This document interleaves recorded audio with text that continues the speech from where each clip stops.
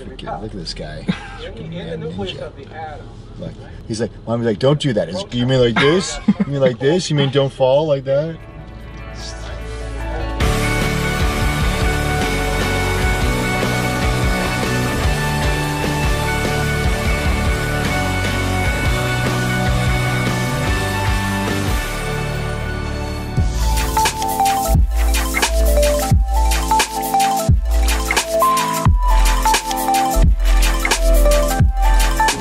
Yeah, it's so important that people do testimonies because it's not for us, you know. Because of course we know what we do works, but it's like when, like every week I get to tell my testimony, right? Hey, I had this, I overcame it, I won. And I just think claiming and telling the story of how you beat it, how you're doing better, just solidifies it, you know, versus there's something when you speak out and say, I was here, but now I'm here. And that's the testimony. By their they stand on their testimony. It's almost like the decree, like the I am healing. That I am healing, that's a decree that I am healing, I have won. What's up? Did she tell you that they had some amazing testimonies? Great, boom. Because it's very important for the person to declare they are healing. Oh, yeah. That's part of that. It's like in that hero thing, you know, the 99% is the doing, but the becoming, the hero is saying I am. And so that unlocks the full hero potential is when someone's it's not that I said you're better, it's like when they say I am better.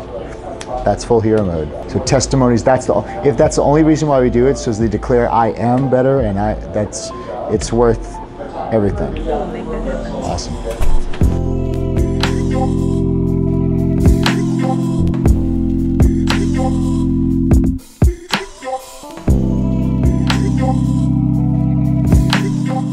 So you got to find your media. So you have this passion, you have this story. So here's the thing, how are you going to tell me, how are you going to tell my kids, how are you going to tell someone in Pittsburgh, Pennsylvania, your story? How are they going to hear it?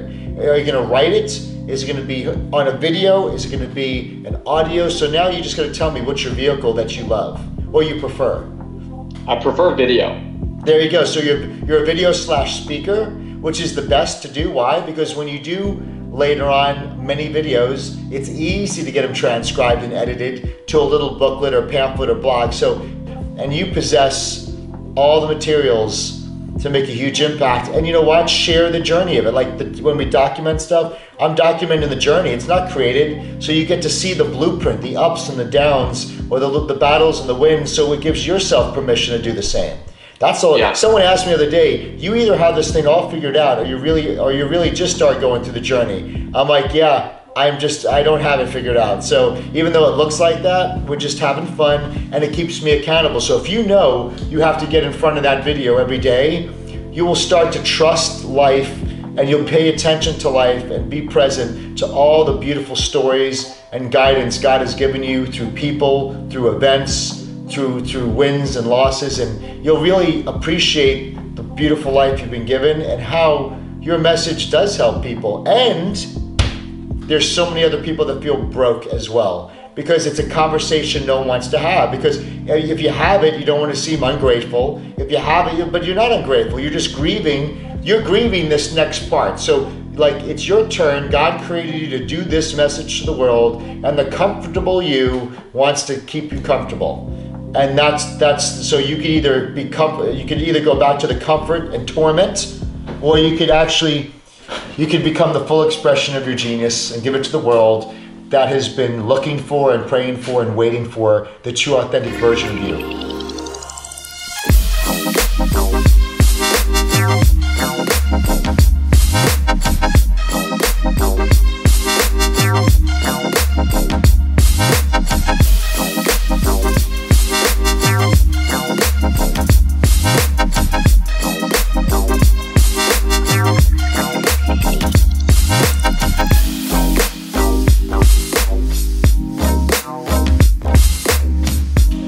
It's amazing, like I see myself not as a chiropractor anymore, I see myself as a keynote speaker. It's like just your... Right.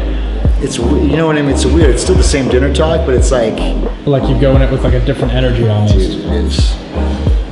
That's good. I own the crowd. Like I could walk wherever I want, I could turn my back to you, it doesn't matter. Like all the rules could be broken. You know, I don't want to leave those people in the back, leave them out. But you know, you have to throw all the bullshit that, oh, you need to be on the left side of the room means this, the right side of the room means this. You know, how about like, if you're just that damn good, It doesn't matter what side of the room you're on. You know what I mean? That's the thing. And then clearly, I switched it out when I was this side. Jimmy D got some chicken. Yeah, dude. Like, this food is so good. Oh man, it's great. I hope that place is great. See how big it can be. I really do like that place.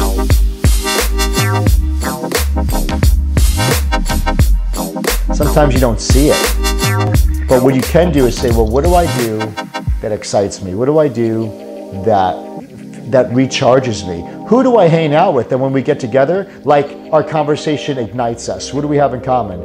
Who's our favorite superhero, actor, or sports? Why? What are the characteristic and qualities that they have that is really a mirror image of me? A lot of people work and they always say this, well, I'm working really hard because then someday they're gonna do this. So, okay, so what are you working hard to do? Well, someday I'm just gonna go be able to serve this, or do this, or open up this house, or that. And they tell you this great thing that they wanna do, but they're saying, I just gotta eat crap for a while and get this money when they could be doing it right now. I would love to sing, I would love to play this, and just whatever that is, but something in their life told them, that's just, you're not gonna make a living off that. And so they kind of just say, you're right, and then those dreams are destroyed. They're not just destroyed, I don't think the dream gets destroyed, I think it's suppressed, and it's stuffed so deep down it feels like it's destroyed, but what people need to realize, it's still there. It never gets destroyed, because your spiritual gifts and talents and uniqueness can't be destroyed, but it's always still deep down inside there. And once someone realizes it is there, and despite what anybody said, or discouragements, or even the abuse they got through their life, that it never died, it's just dormant, and now you just need to remember it. And once you remember it and you take a hold on it, and then it's scary because you're like, wow, I'm 40 years old. You know, why didn't I realize this at 20? But you know what, at 40, you say, you know, just the happiness factor alone, or recharging myself, or having more energy and joy and fulfillment, despite all the other stuff, it still makes it worth it to pursue, remember, develop that, and then give it to the world. Hey guys, Great We're Heroes. Make sure you go to my Instagram account. If you're not a follower, if you're not joining, you're missing out. Just go to @DrZaino, DrZaino, and watch all the amazing stuff we have for you guys.